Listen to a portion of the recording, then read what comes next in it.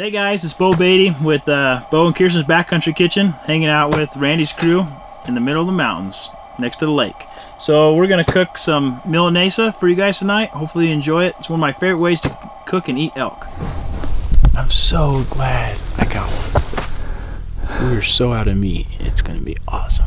Okay, so one of the first steps you have is get everything laid out, make sure you're ready to go. And we're gonna use kind of a nice prime cut of elk. We're gonna use a rump roast. So first thing we gotta do is cut our elk into nice 1/4 or 1/8 inch thick slices. 1/4 inch is about perfect. And then what we'll do is we'll get about 5 or 6 eggs, and then we'll put them in a bowl, and then we'll whip them up, yolk and whites all together. And then inside the eggs, we're gonna put 1 tablespoon of parsley, a little bit of salt, a little bit of pepper, and then we're gonna get 3 little pieces of garlic, little teeth of garlic, and we're gonna dice them up. Fresh garlic is best, and we're gonna mix all that up and put it into our eggs.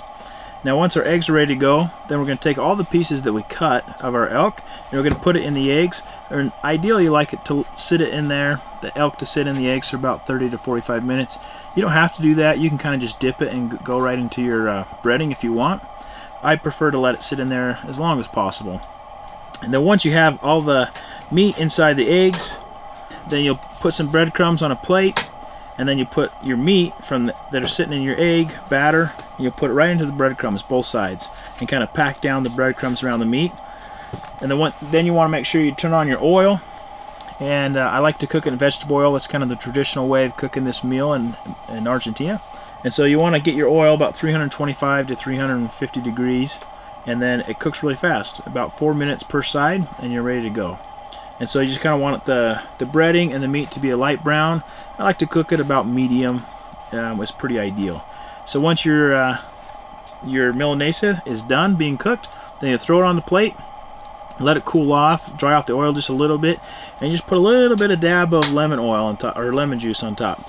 That's kind of the traditional way of eating it. It's really good. Like, very tasty.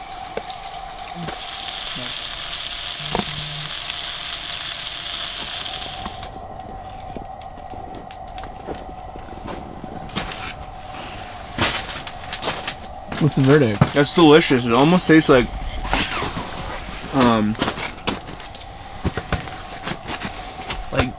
steak parmesan. Like almost like Really? I don't know, like chicken parmesan, like some breaded like meat. It's really good.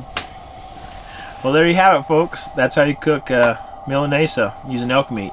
We really enjoyed it. I liked it. Hopefully Michael and Marcus enjoyed it. So if you want to see more of recipes, backcountry ideas, and cooking prep, go to our YouTube channel. Go to Wilderness Ridge Trail Llamas, and then look up Llama Life, and you'll find us there. We started a channel about 6-7 months ago, and we're just putting stuff out there. So hopefully you enjoyed it, and we'll see you on the next episode.